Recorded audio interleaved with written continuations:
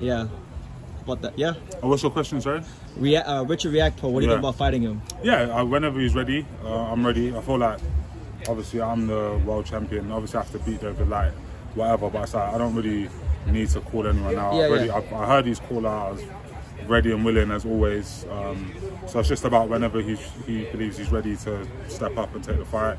But I think he's in a position where he kind of has options where, you know, it's weird because it's like, oh, world champions here saying they'll fight you, but you can maybe fight another person for a world title belt. So it's an interesting one, but we'll see. Yeah, because, you know, I feel like, you know, with your long-rangey style, because you get criticized a lot. A lot of people say, well, you know, Lawrence, his style is awkward and he makes for boring fights, but, you know, he's a guy that comes forward and likes to, you know, throw big right hands and things like that. We'll see when he's in there actually looking at me across the ring. It's very easy when you're, like, for example, I know as a tall fighter, when you're boxing shorter fighters, there's certain things you can do, stick your arm out, whatever, and just kind of sit back and wait for certain shots and opportunities. But against me, he's gonna have to be obviously switched on from distance, as am I, obviously. And you can still punch too, people, you know. Yeah, I know, of course. Okay. I mean, it's a bit weird, but like, I've had 18 fights, 17 of them have been dropped in the fight, so it's like I can definitely punch, but that's irrelevant. Do you know what I mean? I think this fight, it won't really come down to power, me versus Richard. It'll be other stuff that's going to come into factor. I think we all get a bit carried away with punching power. Like, I've done it myself. Oh my God, it's not what boxing's all about. But we'll see anyway. Yeah, okay. Well, the only way to solve, I guess, a guy like Riakporhe having options is for you to start snatching up them titles, right? And I wish, but as we've seen, like, it's hard. It's harder than it sounds. Bro, it's ridiculous. It's been 2 years, and it's like, I've been screaming for unifications never seem to happen. I've been in DMs, I've been doing whatever to try and make these fights happen, and no one seems to really want it. Like, that's as far as I can see, and no matter what people say stylistically, no matter what it's like, why won't you fight then? Yeah, what's the hold up? No, because it's like, I've had some of them, I've chatted to them and they're like, oh, who did you chat to? I've chatted to every champion. Okay, this way, every single champion I've spoken to. And like, they all say similar things. Oh, like, because we be, you know what I mean? Yeah, going back and forth. Yeah, and it'll all just be like, oh, I'm coming for you and this. I'm like, what? When? When are you coming? I feel like sometime this decade, hopefully. No, but it's like you're either waiting for it to be too hard for me to make the weight, or for me to put on a not great performance that you think, oh yeah, I can do something there, or see some vulnerability, get a sense of security. Yeah, know? But it's like going, like, bro, I don't feel secure against any of these guys. They're all good fighters. I just believe in myself. It's personal between me and you, and I'm going to do you some serious harm, you big stiff idiot. The Untouchable True School Sports Empire proudly presents something the boxing game's been missing. Hey, what's going on? It's your boy BT, and I came here to talk some boxing with the thousands of True School Sports subscribers. Now, I don't know if I was living under a rock the last 3 or 4 days, but like, I literally just heard about this, and it's February 19th now. So this happened like 4 days ago in the UK, because for those that don't know, the movie Creed 3 is coming out soon, and they had the European premiere of Creed 3 out there in the UK. And then I was watching a Boxing Voice interview with Paco Valcarcel, and I heard my boy Danny from the Boxing Voice mention the fact that apparently Richard Riakporhe and Lawrence Okolie got into a scuffle at the premiere of the movie. Right after seeing the movie, so they saw this great film or whatever, and then they started exchanging words, and there was a bit of an exchange between the pair of them. Now, this was news to me, so I looked it up, and now here I am making the video.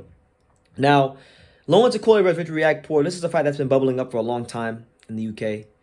I just talked to, Lawrence Okolie was just here in South Florida, so I just seen him maybe like 2 weeks ago, 2.5 weeks ago or so, and I had interviewed him about this, as you guys saw in the beginning of this clip of this video. And I know for a fact, because I've talked to Lawrence about it on and off camera, he's genuinely frustrated with his situation at cruiserweight.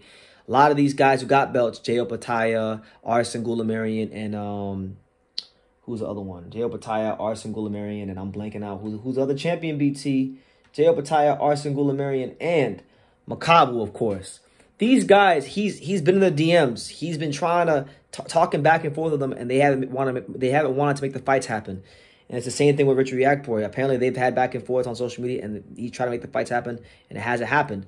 So now they've had this little scuffle, and I truly believe, just not even knowing the whole story, I truly believe that he probably saw Riakporhe there in the flesh, and all that frustration that's been building within himself as a champion, it bubbled out, and you know, you had the scuffle that you guys saw.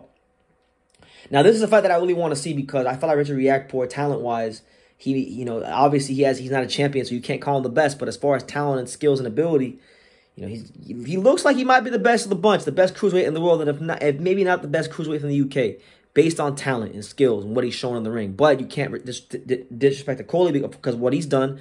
Someone has to knock him off that throne before they call themselves the best cruiserweight in the world or even the best cruiserweight in the UK. So they have a score to settle. I want to see this fight, and apparently Riakporhe has had a lot to say about this in the media, and he kind of gave his account of the situation. So I'm gonna read you guys the whole quotes. So please bear with me, and we will dissect from there. So here's what Riakporhe said about Lawrence Okolie and their whole scuffle. He stated the following, and I quote: "I was just catching up with a few friends of mine, and I saw Lawrence just come out of nowhere and start talking to me. I felt disrespected that he came into my space, and I just saw red. I don't know what happened after that. Everybody was just getting separated. I heard the clip is doing numbers. It's gone viral. It is what it is. The great thing about it was that nobody threw hands because we're professional boxers and we're supposed to conduct ourselves properly. It's not really a great look, but I can do better. I'm a human being. Same goes for Lawrence Okolie. But when we get in the ring, it's not going to be it's going to be 18 plus. It's not going to be PG. I can tell you that." And then he says, as far as beating Lawrence Okolie, he stated that, I quote, "Absolutely, I feel like that's my destiny. Until I fight him, I wouldn't have accomplished my goals in boxing. I've always believed I'm #1, and I'm willing to prove it. Of course, I'm the best easily. I think I would get him out of there within 6 rounds for sure. I'd say well done for getting me out of my character, and you'll see one day in the ring, you will pay for what you have done." So, some harsh, tactful, clear and concise words from, you know, Richard Riakporhe himself about Lawrence Okolie. You know, this to me is one of the fights to make in the cruiserweight division. Now, we can't get ahead of ourselves. Lawrence Okolie has a mandatory defense due against David Light, who just beat Brandon Glanton in a very boring fight. But if Lawrence takes care of what he's supposed to do against David Light, then this should be the next fight because, you know, Riakporhe has an amazing resume. He's beaten the guy likes of Chris Smith and Christoph Govacki and I believe Ty McCarthy as well. I mean, he's got a great resume for a guy without a belt. So he needs to get his shot. And I feel like this fight, when we talk about the great fights domestically in the UK that could be made in any weight class, this to me would rank up there as one of the top, if not the top fight out there, apart from, like, you know, the heavyweight fights, of course. I think if promoted right, this fight could really do a lot of numbers because there seems to be a really, really genuine dislike there between Okolie and Riakporhe. And I think even style-wise, believe it or not, like, because everyone always cracks on Okolie for his style, and he's not, like, I'm not going to cap. Like, I was live here on YouTube for this fight against Michael Cheslak. This shit was a boring fight, you know. Lawrence Okolie has had some fights as a champion, as a contender, where, you know, he's just stunk the joint out. But now, you know, you look at him now, and I was privy to see him work with Sugar Hill Stewart, you know, the great trainer. I feel like it's going to be good for him. And I feel like you're going to see some things actually be cleaned up in his style. And you're going to see Lawrence Okolie become a more dominant fighter. I do think that. I think he's going to mature under the guidance of Sugar Hill Stewart because, for one, Lawrence is a humble guy and he's a willing learner. 2, Sugar Hill Stewart is a great teacher of the sport of boxing. And 3, I just feel like his style, his dimensions, and his frame is perfect for what Sugar Hill Stewart likes to teach, which is power punching and boxing fundamentals, you know. So this fight is actually stylistically even a better fight than people realize, and it will be by the time they're able to fight. So yeah, man, that's the news. Lawrence Okolie, Richard Riakporhe, they got on to they were about to throw them hands at Creed 3. So yeah, man, let me know what you guys think from my British viewers, because I know I have a lot of them. You know, first of all, shout out to you guys. You guys are lovely.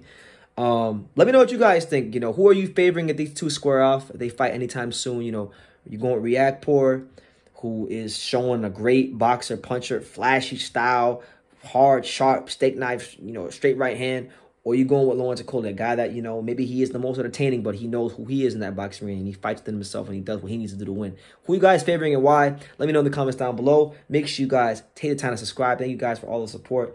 And like I say in every single one of these videos, you can love me or you can hate me, but I'm just a kid from Daniel. So until next time, take care. Thank you for watching another video on the untouchable True School Sports Empire. For more great boxing content just like this video, click right here and make sure you subscribe. Much love from sunny South Florida.